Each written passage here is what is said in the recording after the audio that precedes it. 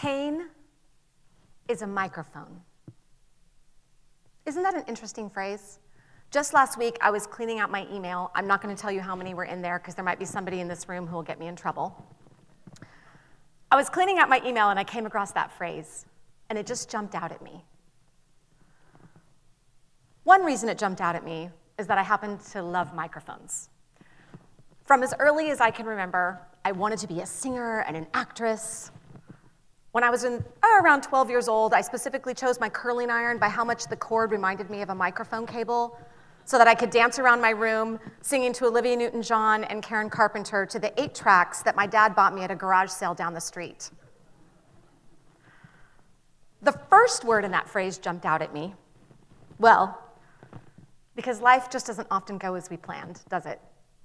The great words of the philosopher John Lennon, he says, "Life is what happens while we're busy making other plans." Pain is a microphone. When I read that, my mind wandered back through the punctuations of pain in my own life. I feel like I actually don't need to hardly tell you because my bio was so long in that introduction that I feel like you all know me already. I'm totally embarrassed. Casey, you have to cut that. Somehow on the paper it didn't look as long, but I'll give you a few highlights anyway. First thing that came into my mind, like I said before, I was determined to be a singer. This wasn't a passing hobby. I graduated from high school early, pursued music wholeheartedly for about 10 years, made my living that way. When I was about 25 years old, my husband at the time and I found out that we were pregnant. Not in my plan, because I had plans of world domination, and that did not fit. But I adjusted, I got used to it, I got excited about it. Ate organically, played Mozart to my belly, gained just the right amount of weight. Got around, I thought, oh, she's gonna go on the road with me, this will be just great. Well, when she was born, it didn't take long before we realized that there was something that wasn't right. She was born with a rare genetic condition called Pierre-Robin syndrome. So she had no soft or hard palate at all. Behind her front gums was just open up to her skull. Her eustachian tubes and sinuses were severely deformed. She was legally deaf. And they were telling me at the time that she was likely to have severe developmental delays. Now, to put this in perspective, I was living in a studio warehouse, and my only kitchen appliances, I had a microwave and a 1950s refrigerator I had painted purple metallic with flames. So let's just say that I was not Susie Homemaker.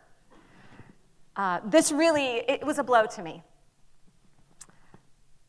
Second thing that punctuated my thoughts when I heard that phrase, pain is a microphone.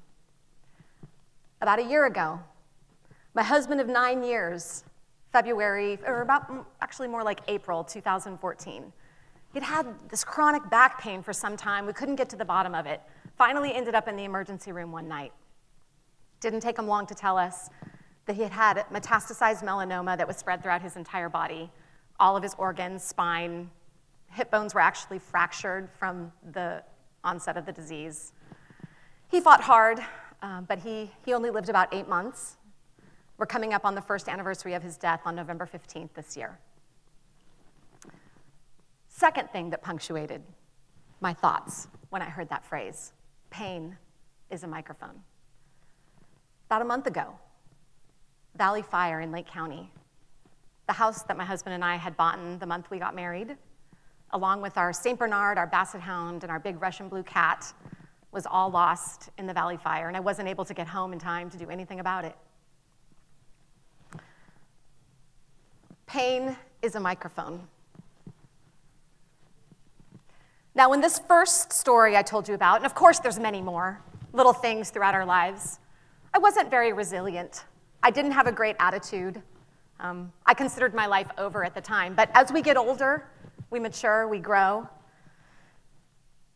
Now at 46 years old, I can stand in front of you and declare that in my own life, pain has been a powerful gift that I certainly never asked for, but I do my very best not to ignore it.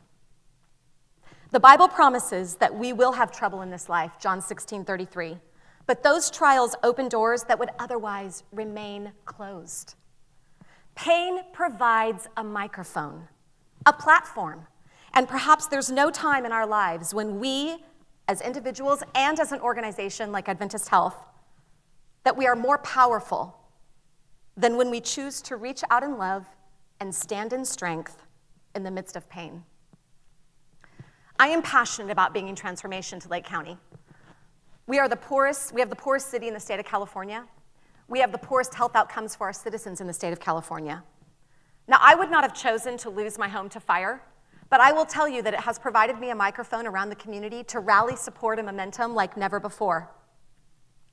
I can tell you that Adventist Health has truly been a shining beacon of God's love in that community, comparing to no other organization in the county.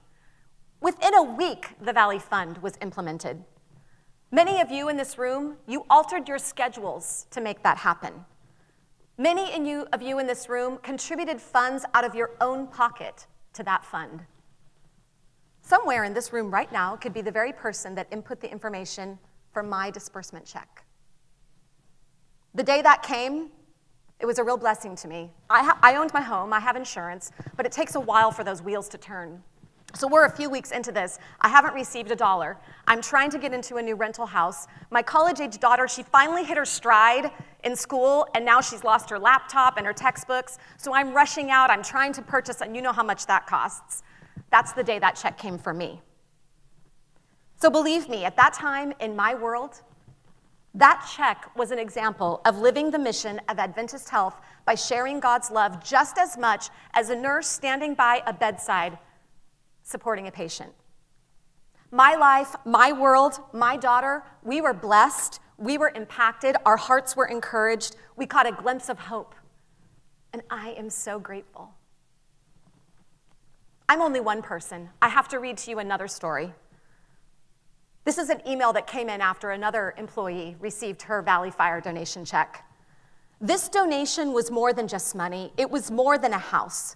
That donation was an example to my daughter that her mother can overcome a major tragedy, that her mother is a fighter, and there are people who believe in her, and that no matter what, if you put hard work into something, it will come back to you. That donation gave my 11-year-old autistic son new surroundings that he can rely on time and time again, and feel comfortable knowing that he has a home to go to when he is with me. More than anything, that donation allowed me to breathe again. It allowed me to get my feet underneath me so I can start to feel normal again. Adventist is a wonderful company that I will always call my home. I will be forever grateful. Pain is a microphone. When I'm suffering personally, it's so easy for me to look inward, focusing exclusively on my own sorrow and pain. But when I do that, I'm missing the opportunity to experience the boost in volume that comes from being willing to raise my head and serve others right in the midst of the fire. And I mean that literally and figuratively. There's no one in this room that is without heartbreak. I could sit across from each of you and look into your eyes, and you can tell me your stories, and mine are no worse. We're all there in some way, shape, or form. I encourage you, look at the hardships you might be facing in your own life, and believe that through them, God wants to open up opportunities that otherwise would remain shut. I want to leave you with one phrase, and I'm going to read it twice because I really want it to sink in. Suffering is not an obstacle to God doing great things through you. In fact, it's an opportunity to be used like never before. One more time. Suffering is not an obstacle to God doing great things through you. In fact, it's an opportunity to be used like never before. Thank you.